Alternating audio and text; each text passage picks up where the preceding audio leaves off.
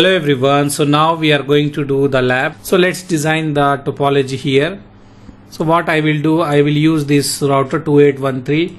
Here I will take 1, 2, 3 and I will take 3 switches. We can say 1, 2, 3 and we will take here like 2 computer here, 2 computer here, 2 computer here, and then we will take the automatic cable. We can connect from here to here and from here to here, from here to here. This router is having only 2 port, so we will face some issue here, like here to here 2 port already used.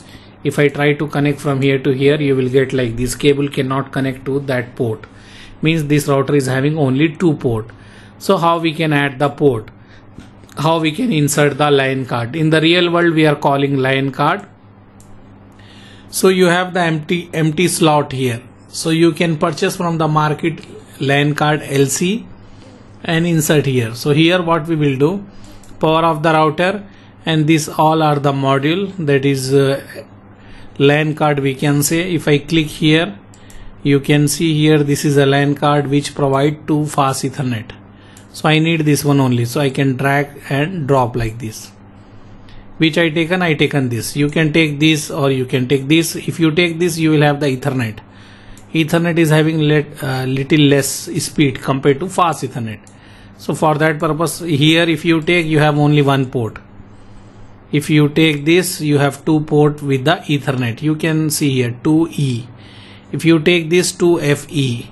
So 2 fast Ethernet, and you can see here also the description is written here. So when we insert this one, you have the 2 Ethernet port. If I click this, you have 2 fast Ethernet port. So we can drag and drop from here, or we can drag and drop from here like this. So I drag and drop here and then power on. So now we will have the port, the new port which we added. So before, when we are doing that one without port, it is giving the error, but now I connected that one. So now we can plan what IP schema we are going to give here, and we can start doing that lab. IP schema is simple only, like I will use this side, same thing what we use, 192.168.1.1/24. So here we will give the gateway as a 1.1, and this side we will give this side 192.168.2.1/24. and then here this side I will write 192.168.3.1/24. so this will be the gateway to this side, this will be the gateway to this computer, this will be gateway for this computer. And here I can change the name. Example, here I will give R1. This is just label, so we can give the correct label, so it will be easy for us to track and do the configuration. Now here what IP we will configure, I will write in between like 192.168.12.0/24. Why I am using 12? I can use anything, because here is 1, here is 2, so I am writing 12.0. So this is a network ID. We cannot have any IP .0. We cannot assign like any IP with .0. So instead of 0, you will have here this side 1 and this side you have 2. So I will configure this interface which is connecting to router this side. Interface F0/1 192.168.12.1 here, and directly connected should be in the same subnet. So here is directly connected. So here I will assign 192.168.12.1 here 2. Here 1 I assign, here 2 I will assign. So in between I am writing as a 0, but here will be 1, here will be 2. 12.1, 12.2, and here I will write 192.168.23.0/24. What is the meaning of that one? Means here this interface F0/1 I will configure 23.1. This interface belongs to this router, and this interface belongs to this router. So F0/1 here I will configure 23.2. Here is 1, here is 2. Simple. We can take anything, but this is simple to understand.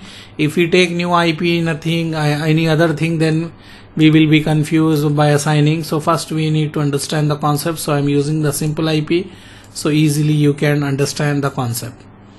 So this is the IP schema we wrote here. Now we need to do the lab. So lab is simple. I can give here, I will write here like static routing lab with 3 router. This is the title, and now we will do the configuration. R1 configuration I will write. Enable config T host name R1, and then interface we need to carefully observe here. I am here in this router. This interface should have 12.1. So I will write int f0/1, f0/1, and then I will write IP address 192.168.12.1. After that, give space, write subnet mask 255.255.0, and then write no shut. Then you have another interface f0/0. You will write IP address what we plan here 192.168.1.1.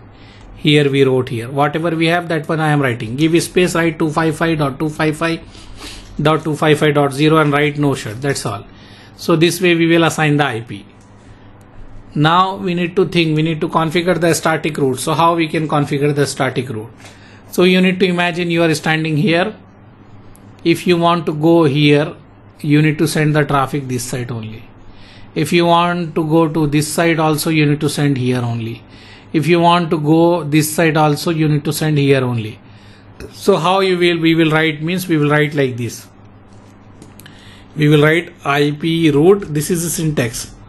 Then after that we need to write the network ID. If you want to go this place, so you need to calculate the network ID. So this is the IP. If you remember, this is a class C IP. You have /24. /24 means 3 network portion. You have 1 host portion. So whatever the host portion, we will make that 0. So this one we are calling as a network ID. So now this is a network ID. So you need to write the network ID here. So 192.